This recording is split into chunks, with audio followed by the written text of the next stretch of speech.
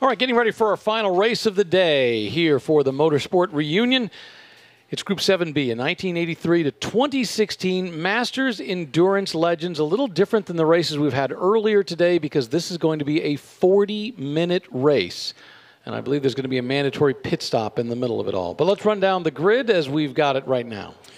On the pole, number 42, Bill Oberlin in a 1999 BMW V12 LMR. Alongside in car number 30, Craig Bennett, 2012 Lola B12/80. Spencer Trenery in a 2006 Riley 11 Daytona prototype. Travis Ingen in a 2005 Audi R8 LMP. Third row, Mark Brannon from Paradise Valley, 2001 Riley Scott Mark IIIC, alongside Steven Zacchia in a 2000 Ferrari 550 GT1. Mullen and Krass are scheduled to start the 1999 Panos LMP, and Thornton and Hoyt in the 1983 March 83G. David Lockwood drives the 2013 Oreca FLM09.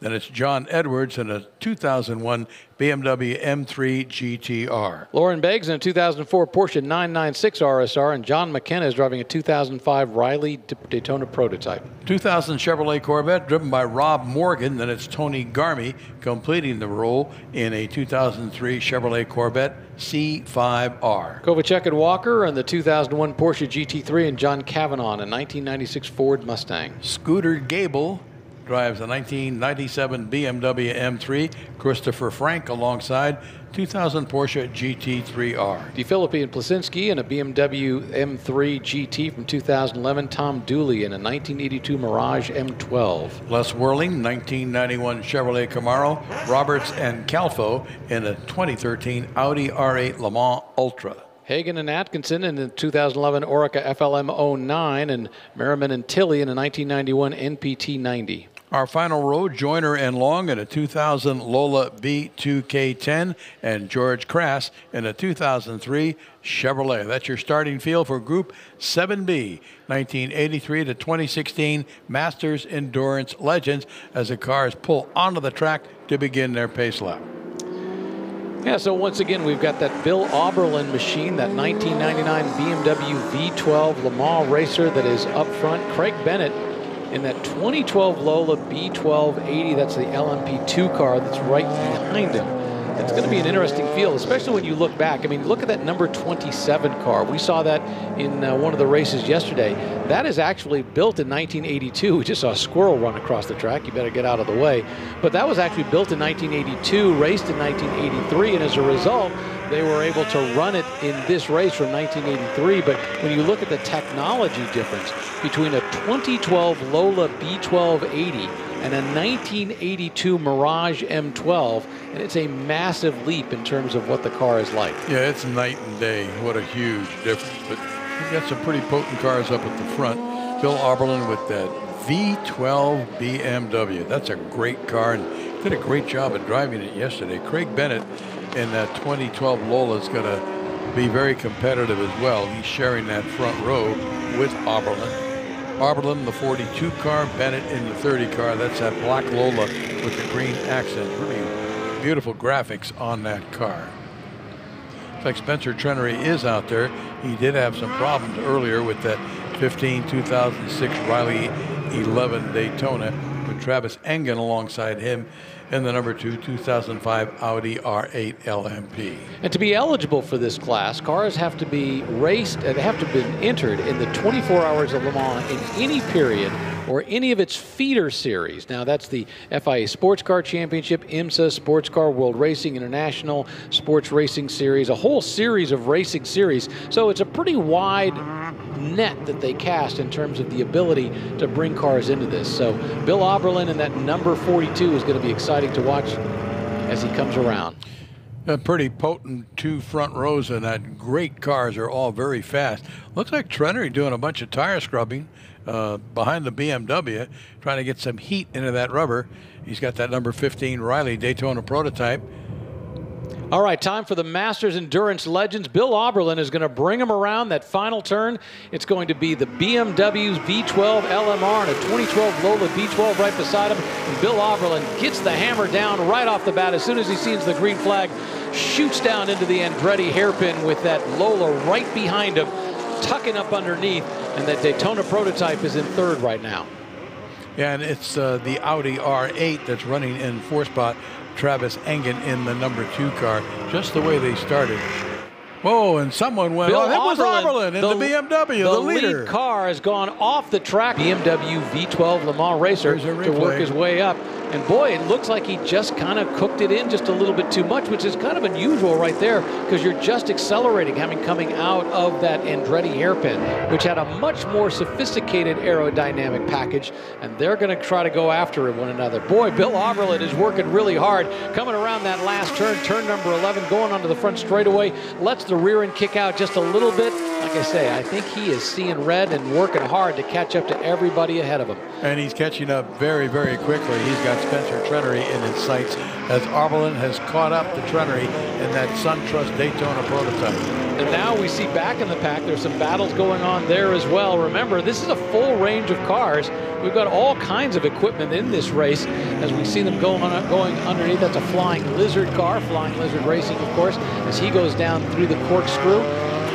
Everyone trying really hard to see if they can do their darndest to at least move forward. So we've got that car number 45 being driven by Beggs, a 2004 Porsche 996, in the 2003 Corvette by Garmy, and Rob Morgan in that 2000 Corvette right behind. But you also see the BMW that's worked his way in there, and that's the BMW M3 from 1997 being driven by Gable.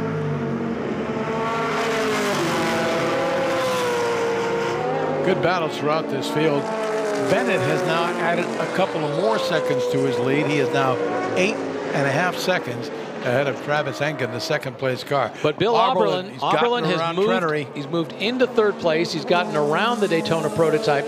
Now his job is to reel in that Audi, realizing the Audi's from 2005. It's a slightly more sophisticated car, but I have a feeling that this BMW is with Bill Auberlen at the wheel. And remember, Bill Auberlen is a professional race car driver, has been for decades. He's a BMW guy, a great BMW driver, has won a lot of races, won championships, so he has the skill to manhandle this car and to wring more out of it than probably Engen does. Not to knock Engen, but Bill Auberlen is a professional race car driver. You can see him visibly closing. Auberlen's got a lot more. He makes a bid going down into turn 11. He got around Engen on the outside as he exited turn 10 and has now taken the second spot and is in pursuit of Bennett here at Laguna Seca. As he comes up, takes the green flag. Bennett is now powering his way. Bill Auberlen has quickly gotten around the two back markers that were in between. It's just about a 2-second lead for Bennett over Auberlen, and Auberlen's goal now is to make sure that he can reel him in. He's going to work really hard. Remember, this is where he went off during that first lap. It became a problem for him and moved him back, but he worked hard to get back up into position, and now he just has to figure out how to gain those last 2 seconds, 2.5 seconds between him and Craig Bennett in that Lola. Boy, he took that BMW right to the edge of the pavement, almost to the dirt over in turn 2, using all of the track to get as much speed as he can out of that car. Using all of it, he can see Bennett ahead of him as Bennett crests the hill just out of his sight as they go up through turn 6 and now up the Ray Hall Straight as they head toward the corkscrew and that famous 5-story descent down here at Laguna Seca. Bill Auberlen works his line, tries to work the corkscrew the best he can. He's got to figure out how to accelerate it and make it smooth as possible so he can gain as much time as he possibly can on that car. Now, when we look at lap times, so far, Bennett has the fastest lap. He's got a 122.7, where Bill Auberlen, his fastest lap so far, was a 124. So the question is, does Auberlen ultimately have the ultimate speed? It was a 2.5-second gap the last time they came around when he went in by the start-finish line. Let's see what the gap is this time. It's actually stretched out. It's stretched out to 5.8 seconds. So Bill Auberlen actually lost some time on that lap in terms of space between himself and that lead car. And I think it was based on lap times. It wasn't a traffic situation because I don't think either of them encountered any traffic on that last lap. Auberlen's lap time was a 125. Oberlin's best lap has only been a 124, so I think that at the end of the day, the Lola is just a better car. That BMW in 56 is flashing his lights at the car in front of him. Let him know he's there. Make way, I want to come through. Well, you got to earn the position. That number 77 car, I don't think is particularly anxious to let him go by.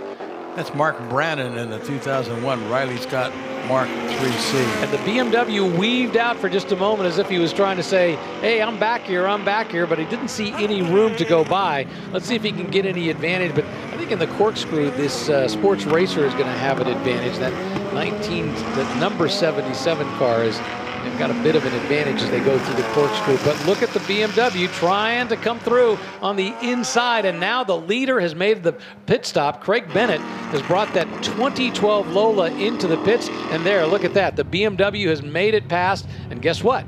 Time for that number 77 to come in and do his pit stop. Very appropriate timing. So once again, Bill Oberlin is now in the lead for this race. However, it's only by virtue of the pit stops, assuming that there's no problem in the pit stop, because once again, you come in, you make that pit stop, you never know whether something's going to refire properly or there's going to be an issue, but assuming it goes out properly, then Craig Bennett is going to go back out, and then Bill Oberlin is going to be responsible for coming in for his pit stop. So it's an offset. They both have pit stops and their time pit stops. The cars will be stationary for the same amount of time. Just pit in and pit out and get back to it. We won't be able to tell what the gap is going to be between these two until they have both completed their pit stops.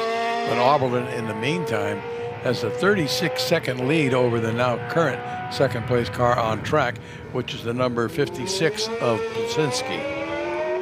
That's the 2011 BMW M3 GT. That's the one that was battling with that Daytona prototype sports racer before the Daytona prototype up toward turn 6.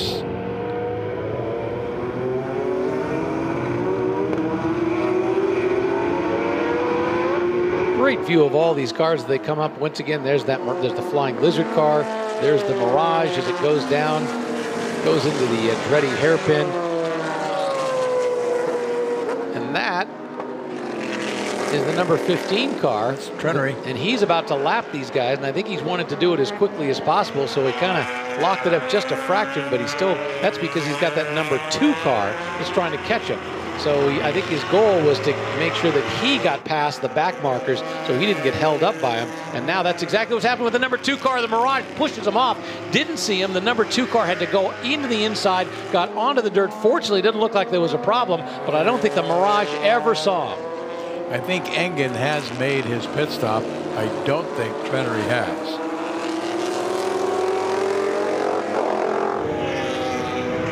Well, this late in the race, I have a feeling they've all made their pit stops, because it looks like I think if Trenery had not made a pit stop, he'd still have it. He'd almost be in first place. So I'm going to guess that they've all made their pit stops at this point.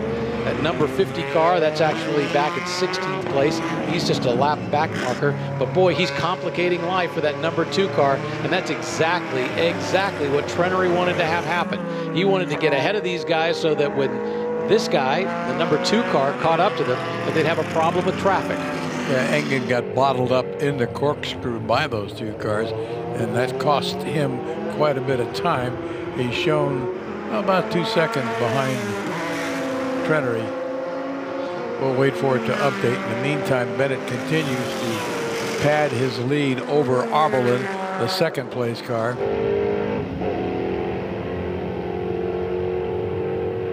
That's the car we're talking about, the number 45, going back out onto the front straightaway. Currently shown as 11th overall. Lauren Beggs in that car, 2004 Porsche 996 RSR. 15-year-old car, but boy, it sure doesn't look it. You know, you look at that car, mainly because Porsche styling hasn't changed that dramatically, and they've done such a great job of the way they took the work on those cars a long time ago. All right, we understand we've got 1 lap to go here in the Masters Endurance Series, and Craig Bennett in the 2012 Lola B1280 has everything in command. What he has to be careful of here is as he goes through these back markers that he doesn't get caught up in any problems. So far, he's been flawless on the day, has not had a single problem. He started in second. Bill Auberlen was in the lead. Bill Auberlen had a problem on that first lap, and then Craig Bennett after that has had no problems. The only time Craig Bennett didn't lead was when he had to come in for his mandatory pit stop, handed the lead briefly over to Bill Auberlen, and then from that point on, he has had no problems whatsoever. His fastest lap on the day, a 1:21.918. So he is easily the fastest car on the track today. And Bennett on his way to the top of the hill. Once he gets there, he'll begin his descent through the corkscrew, back down to start finish, and a checkered flag. Auberlen's in second right now. Spencer Trenery is the number 15 car, that 2006 Riley Daytona prototype. Is likely going to be finishing third. So this is it. As he comes down, he's come down through the corkscrew. He enters turn 11. He's going to power his way up through the start-finish line. The checkered flag is out, and Craig Bennett is going to win the Masters Endurance Legends race here at WeatherTech Raceway, Laguna Seca, part of the Rolex Monterey Motorsports reunion. Second place, Bill Auberlen.